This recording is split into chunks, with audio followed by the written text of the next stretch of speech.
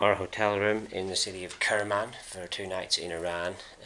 This is the Akhavan hotel. Double wardrobe, fully functional bathroom with a shower that is hot and works. 2 beds rather than a double bed.